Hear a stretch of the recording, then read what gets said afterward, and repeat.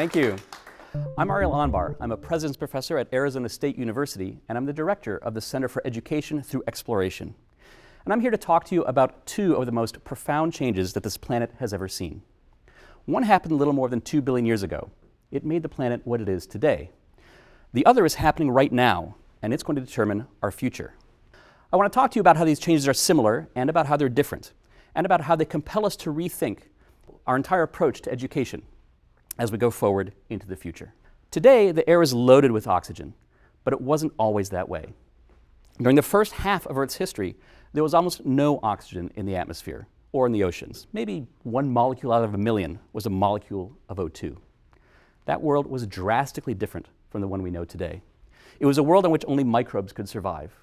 No animals, no trees or plants, probably little or no life on land at all. Things are very different today. Today, 1 out of every 5 molecules in the air is O2. From 1 in a million to 1 out of 5 is a massive, massive change. And that change began 2.3 billion years ago, and that was the time of the Great Oxidation Event.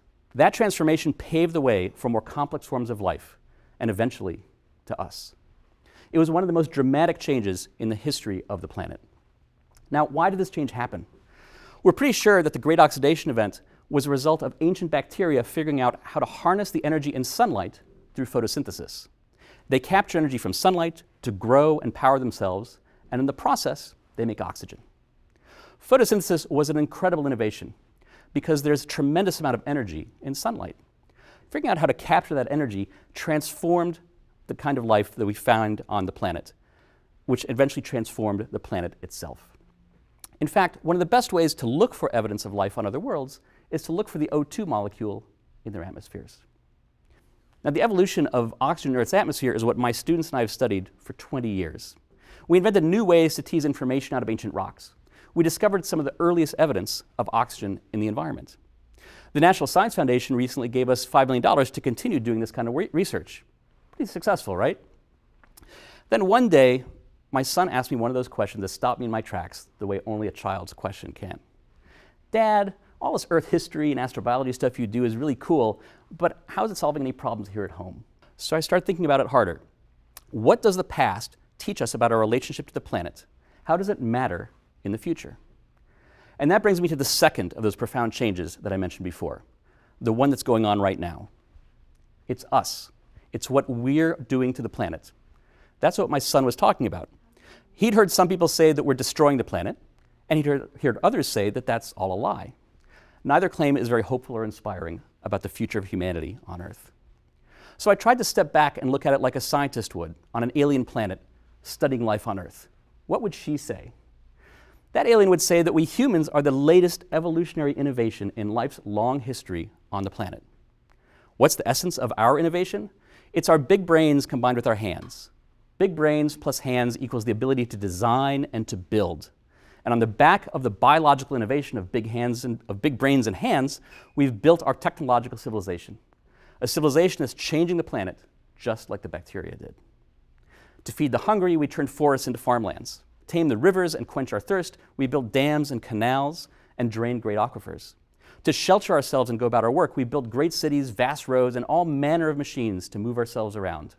In the process, tearing down mountains for their iron and their coal.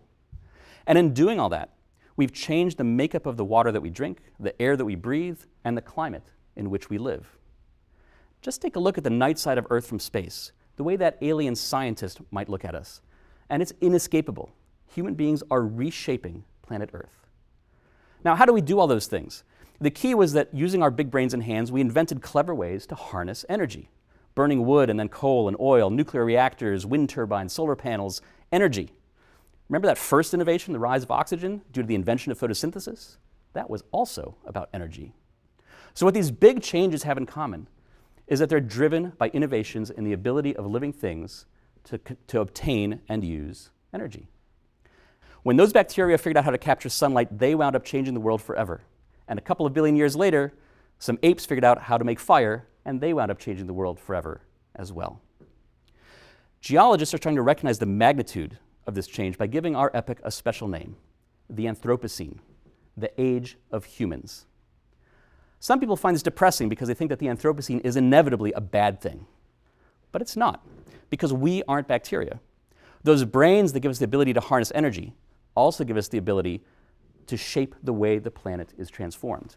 We can design our future, a future in which we don't just survive, but thrive.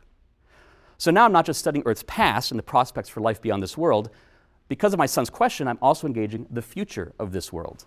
The key to thriving in the Anthropocene is that we need to learn how to think and act differently, which brings us to how we teach and learn and how we need to rethink our approach to education. Today, when we teach in our schools and universities, we focus on students mastering knowledge.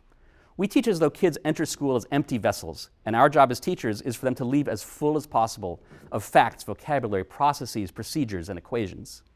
Because for hundreds of years, that is what was important for our success. To do all those things we just talked about, we needed millions of people who knew a lot of stuff. Is that what we need in the future? Of course, we're not going to give up on mastering knowledge, but that's no longer enough. Because in the Anthropocene, we're all wired together. The future demands that we each know when and how to use knowledge, how to obtain it on our own, when we need it, and how to figure out how to use it wisely. That's much harder to teach, and it's much harder to learn. It's like when my daughter first learned how to walk. When she was a toddler, it was enough to know how to get around without falling. She didn't really care where she was going. All that mattered was that she knew about this amazing new ability that she discovered in herself. But as she grew into a teenage ballet dancer, she came to care a lot and had to learn a whole new set of skills that aren't easy. Because dancing isn't just about knowing how to move, it's about learning when and why to move in all sorts of different ways. As a species, we need to make the same transition from toddlers to teenage dancers on a planetary scale. And we need to teach and learn how to solve problems, how to evaluate the quality of information, how to think critically, how to persist through failure, how to tackle problems that no one has solved before, or maybe even realized existed before. How to be like an explorer navigating the uncharted waters of the Anthropocene. We need to transform learning from mastery of what's known to exploration of the unknown. How are we going to do that? It turns out that we know how to do it. It's called active learning, where students don't just sit in a lecture hall, and instead they roll up their sleeves and figure out how to do stuff.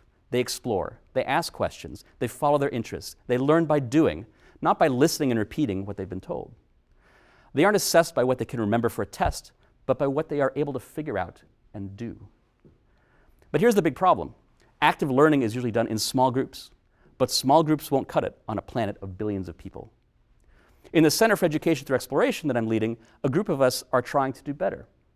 We look at the courses that you can take on a computer and compare them to other things you can do on a computer, like great video games and movies and social networks and fantastic visualizations like Google Earth. And we ask ourselves, why can't we build online education experiences that way? Why can't we build online courses that have the narrative power of Star Wars, the interactivity of Halo, the connections of Twitter and Facebook, and the intellectual rigor of the greatest courses that you've ever taken? Courses that engage us by tackling big questions that interest us, that take us on intellectual journeys that feel more like games than like courses, where solving problems and overcoming challenges is the heart of the process. And in the process, we learn how to solve problems and overcome challenges. Our first experiment was an online class called Habitable Worlds, a science course for students who aren't majoring in the sciences. Thousands have taken it over the past few years. It's organized around one of those Star Trek questions that turned me on as a kid. Are we alone in the universe? The entire course is built around game-like simulations and virtual field trips that take you on an intellectual journey from the nature of stars to the evolution of life in Earth's past to the future of our civilization. It ties together everything that I've been talking about. How to take a big question and break it down to smaller questions. How to turn questions into hypotheses that they test by making observations. It's not an easy course, but most students love it. And they tell us that they love it because it transforms the way they look at things. Habitable Worlds isn't the end. It's not Star Wars meets Halo meets Cosmos. Not yet, anyway. That's what we want it to be someday. We want Habitable Worlds and the courses that follow it to inspire a revolution in how we teach at massive scale. Remember that great oxidation event? Our dream is to create a great education event.